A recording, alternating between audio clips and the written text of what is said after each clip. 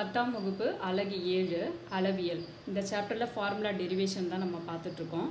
இன்னையோட டாபிக் வந்து நேர்வட்ட கூம்பு. இந்த நேர்வட்ட கூம்பு வடிவத்தில் முதல்ல என்னென்ன பொருட்கள் இருக்குன்னு பார்ப்போம். கிறிஸ்மஸ் ட்ரீ, பிறந்தநாள் தொப்பி, பனிக்கூழ் கூம்பு, பம்பரம், இதெல்லாம் வந்து நம்ம கூம்பு வடிவ பொருட்களுக்கு உதாரணமாக சொல்லலாம். நேர்வட்ட கூம்புனா என்ன டெஃபினிஷன் பார்த்துருவோம். செங்கோணத்தை தாங்கும் ஏதேனும் ஒரு பக்கத்தை மைய அச்சாக கொண்டு செங்கோணம் முக்கோணத்தை முழு சுற்று சுற்றும் பொழுது உண்டாகும் திண்ம உருவம் நேர்வட்ட கூம்பு எனப்படும். இப்போ இந்த பிக்சரில் பார்த்திங்கன்னா இந்த ஏபி இந்த பக்கத்தை வந்து நம்ம என்ன செய்ய போகிறோம், ஒரு மைய அச்சாக வச்சுட்டு இதை வந்து ஒரு சுற்று சுற்ற போகிறோம். நம்ம ஒரு சுற்று சுற்றும் பொழுது நம்மளுக்கு என்ன உருவாகனா ஒரு திண்ம கூம்பு உருவம் வந்து நம்மளுக்கு கிடைக்கும். இதில் இந்த ஏபி என்பது ஹைட்டு, ஏசி இது என்பது ஸ்லாண்டிங் ஹைட்டு, சாய் உயரம் எல்லுன்னு சொல்கிறோம். இது வந்து ரேடியஸ் வந்து ஆர். ஏபிசி என்பது ஒரு செங்கோண முக்கோணம், ஏபி என்பது கூம்பினுடைய உயரம், ஏசி என்பது கூம்பினுடைய சாய் உயரம். இப்போ இந்த கூம்பில் பார்த்தோம்னா வலைப்பரப்பு, curved surface area, and then வந்து மொத்த புறப்பரப்பு, டோட்டல் சர்ஃபேஸ் ஏரியா, மூன்றாவதாக கூம்பினுடைய கன அளவு, volume of right circular cone. இந்த ஒவ்வொரு ஃபார்முலாவோட டெரிவேஷன் தான் நம்ம இந்த வீடியோவில் பார்க்க போகிறோம். அளவியலில் நேர்வட்ட கூம்பு தான் நம்ம இப்போ பார்த்துட்ருக்கோம். இதோட ஃபார்முலா டெரிவேஷனில் வலைப்பரப்பு பார்த்துட்டோம், மொத்த புறப்பரப்பு பார்த்துட்டோம். இப்போ வந்து கூம்பினுடைய கன அளவு, volume of right circular cone, இதை தான் நம்ம பார்க்க போகிறோம்.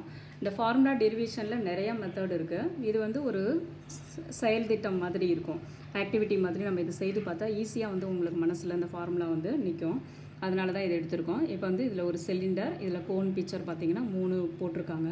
ஸோ நம்ம இந்த ஆக்டிவிட்டிலேருந்து என்ன தெரிஞ்சுக்கிறோம், முதல்ல நம்ம ஆக்டிவிட்டியை பண்ணிடுவோம். இப்போ நம்ம எடுக்கிறது வந்து சம அளவு உயரமும் ஆரமும் கொண்ட ஒரு உருளையும் ஒரு கோனையும் நம்ம என்ன செய்கிறோம், எடுக்கிறோம்.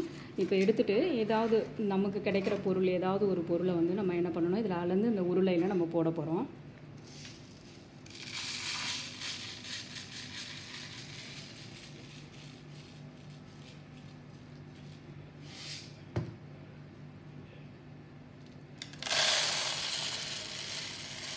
ஒரு முறை எடுத்திருக்கோம்.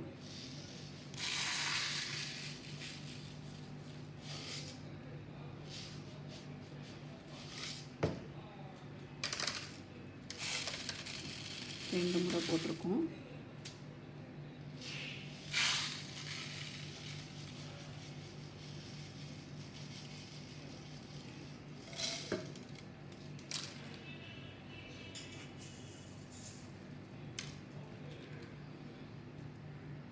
மூன்றாவது முறை வந்து போடுறோம்.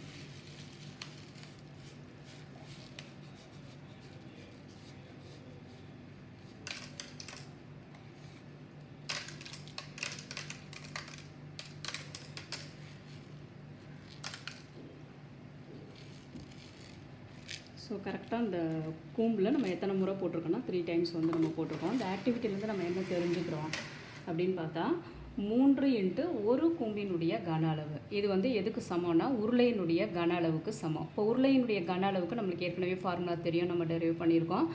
πr² கன அலகுகள். ஸோ இதில் 3 × 1 கூம்பின் கன அளவு நமக்கு தேவை, ஒரு கூம்பினுடைய கன அளவு தான் தேவை. ஸோ நம்ம இந்த 3 வந்து எங்கே அனுப்பிடணும், இங்கே அனுப்பிடணும்.